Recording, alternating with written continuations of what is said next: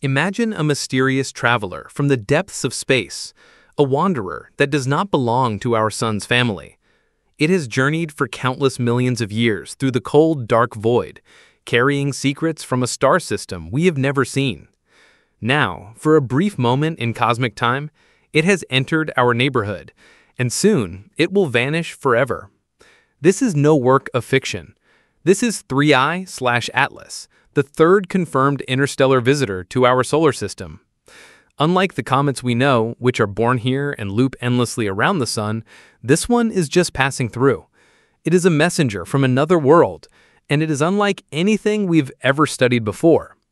Powerful observatories like Hubble and the James Webb Space Telescope have already revealed that it is rich in carbon dioxide and strangely active far beyond Jupiter's orbit, behaving in ways no local comet does. Now, scientists are imagining a daring mission, a spacecraft designed to chase such cosmic wanderers and study them up close. This is the story of what we know about 3I/Atlas, why it is so unusual, and how humanity might one day prepare to meet these alien visitors face to face. The discovery happened on July 1, 2025, when the Atlas Sky Survey in Chile detected a faint moving object against the starry background. At first, it was just a dim point of light, but its motion was unmistakable. Careful analysis revealed something extraordinary. The object was following a hyperbolic path, meaning it had come from interstellar space and would never return. This instantly placed it in a very exclusive category, alongside ʻOumuamua, discovered in 2017, and Borisov, found in 2019. Only 3 times in recorded history have we confirmed such visitors from beyond our solar system. Within weeks, astronomers scrambled to learn as much as possible. On July 21st, the Hubble Space Telescope captured images of the comet, estimating its solid core, or nucleus, to be between 2.8 and 5 kilometers across. But the real surprise came when researchers dug into older data from NASA's TESS mission. They found that 3I/Atlas had already been active in May 2025, when it was more than 6 astronomical units from the Sun, far beyond Jupiter's orbit. Normally, comets remain frozen and inactive until they get much closer to the Sun, where heat can vaporize their ices. This early activity was a puzzle. The mystery deepened when NASA's SPEAR-X mission measured the gases in its coma, the glowing clouds surrounding the nucleus. The results were astonishing. The coma was dominated by carbon dioxide, with a CO2 to water ratio of about 8:1, one of the highest ever recorded in any comet. The James Webb Space Telescope confirmed these findings, while the Gemini South Telescope and others tracked the growth of its tail as it moved inward. The comet's path will bring it to its closest point to the Sun, called perihelion, on October 29, 2025, at a distance of about 1.36 astronomical units, between the orbits of Earth and Mars.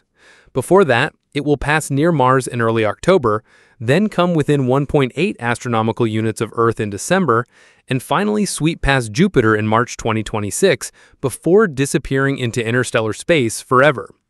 Because its visit is so brief, astronomers around the world are coordinating an unprecedented observation campaign, using every telescope they can. Events like this are rare, but they also remind us that many such objects probably pass through our solar system every year without being noticed. Each one is a fleeting scientific opportunity, a chance to study material from another star system without leaving home. Interstellar comets are precious because they are time capsules from other planetary systems. Our own comets preserve material from the early days of the solar system, but these visitors formed elsewhere, under entirely different conditions. Studying them allows scientists to compare how planets and small bodies form across the galaxy. 3I/Atlas stands out because of its chemistry. Instead of a water-rich coma like most comets here, its atmosphere is dominated by carbon dioxide. This explains why it became active so far from the Sun. CO2 turns from solid to gas at much lower temperatures than water ice. Its unusual composition suggests it may have formed near the carbon dioxide ice line in its home system, or that its surface was altered over immense timescales by cosmic radiation.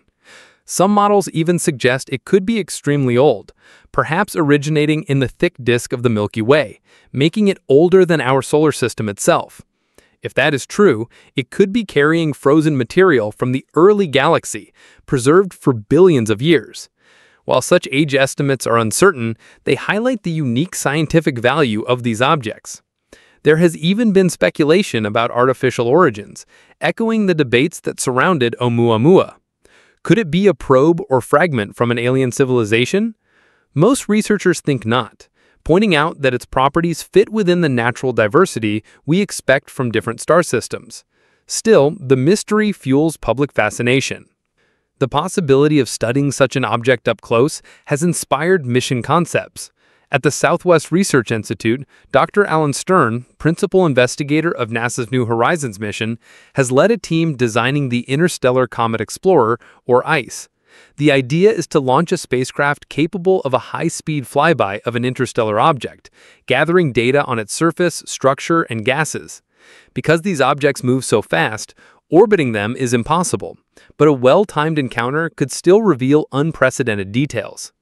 The ICE study shows that such a mission is possible with today's technology, using proven rockets and instruments. It could deliver the first direct measurements of material from another star, all without leaving our solar system. The study of 3I Atlas has broader implications for planetary science. By comparing its chemistry to that of local comets, researchers can test whether water-rich comets like ours are common or whether carbon dioxide-dominated objects are widespread in the galaxy. The answer could reshape theories about how planets acquire water and organic compounds. A spacecraft encounter would take this further, allowing instruments to analyze gases, measure dust grains, and capture detailed images of the nucleus. This data could reveal whether the comet is a solid block of ice and rock or a loose pile of rubble, and whether it carries organic molecules that could seed life. This would expand our understanding of how life's building blocks are distributed in interstellar space. Preparing for such missions requires new strategies. Interstellar objects are usually only discovered shortly before they pass by, leaving little time for mission planning. This is why projects like the European Space Agency's Comet Interceptor are designed to wait in space, ready to be redirected to a target as soon as one is found. The ICE concept follows the same principle: readiness to launch quickly when the next interstellar visitor appears. For 3I Atlas itself, there are still opportunities. While its perihelion in late October will place it behind the Sun from Earth's perspective, spacecraft around Mars may be able to observe it as it passes nearby. Later in March 2026, NASA's Juno spacecraft could attempt to capture data as the comet approaches Jupiter. These chances are rare, and each observation adds to the record before the comet disappears forever. Looking ahead, improved surveys such as the Vera Rubin Observatory are expected to dramatically increase detections of interstellar objects. Models suggest thousands may cross the outer solar system each year, with several passing close enough to be detected annually.